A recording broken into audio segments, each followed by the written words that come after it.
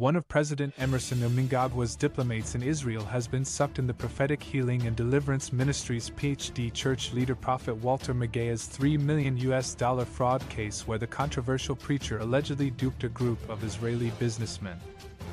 The matter is before the High Court of Zimbabwe under case no. HCH 621/23. The fraud victims in this case, the Israelis, are represented by Doug Chanawa of Chanawa Law Chambers Investments and Commercial Law. Mnangagwa allegedly received the amount through Ronnie Levi Musin, the Consul General of Zimbabwe in Israel, appointed by President Emmerson Mnangagwa. Musin expressed shock at the scam, although he says he still maintains confidence in President Mnangagwa and in Zimbabwe as a safe investment destination. The agreement between Mnangagwa and a group of Israeli partners, which was chaired by Musin, was signed on May 12, 2022 in the presence of their Israeli lawyer Akiva Rosner and Everson Katambudza of Rabbi Katambudza Legal Practitioners, who is Mnangagwa's lawyer. The businessman said in a statement released to the Mirror that it was unheard of in Israel that a man of God could swindle people in the name of God. They also complained against swindlers using pictures taken with President Mnangagwa to deceive investors. We hope that we will get justice in the courts in Zimbabwe, justice that will give other foreign investor confidence that their money is safe, and justice that will act as deterrents to would-be swindlers. If we do not receive justice, we have all the power and financial capability to sue Mnangagwa in international courts. We will not give up on our honor and on our money in any way. Read the statement released by lawyer Rosner in Israel. Mnangagwa allegedly received $3 million to start a joint venture gold mining project with the Israelis in Zimbabwe. He, however, disappeared immediately after receiving the money and did not fulfill any of the contractual obligations agreed upon. It is alleged that no major mining activity has started at the mine and no operating permits have been obtained. The statement said apart from taking Mnangagwa to court, they now want him arrested.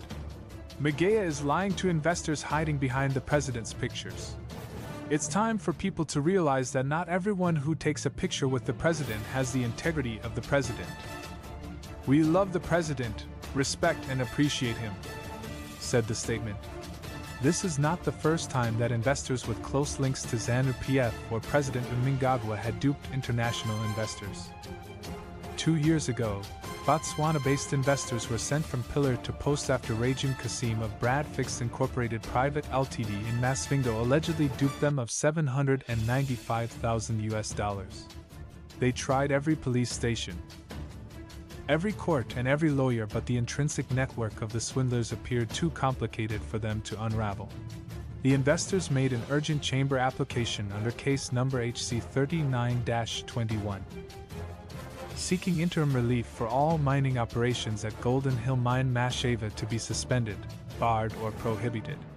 The applicants had turned a once dormant mine into a thriving business enterprise and injected $795,000 into the said mining project. The matter was heard by Justice Neville Wamambo, who removed it from the roll on April 23, 2021 on the basis that it was not urgent. It is understood that the frustrated investors left the country and never came back. The Isarala's statement said that the investors were exposed to Zimbabwe though the excellent work of Musin. They said without him they would never have set foot in Zimbabwe. Mnangagwa entered the picture following his many years of acquaintance with the ambassador. He introduced us to his church, his hotel and his plan to develop a gold mine with a community participation program. He used his connection to the ambassador to get money from us. Without the ambassador, he would not have got a cent from us. Read the statement. The statement further alleges that Mnangagwa tried to give $500,000 of the amount to the ambassador, who refused it. The ambassador allegedly informed the investors about the unusual offer. According to the agreement, Mnangagwa was going to hold 57% shares and the Israelis 43% with a personal guarantee of Mnangagwa on the principal investment that all the funds would be used to develop the mine. The statement said Mnangagwa unashamedly used his church, God's name, and the trust that the ambassador had in him to swindle the investors of their money. It turns out to us that there are people who use God's house and name for greed and fraud, and they still dare to call themselves God's people. Read the statement. According to the agreement, Mnangagwa was supposed to use his properties including a hotel and waterfalls as security, but the stories changed after he received the money. He did not even comply with the terms for the transfer of the mine's proprietary rights, alleges the statement. As soon as he got what he wanted,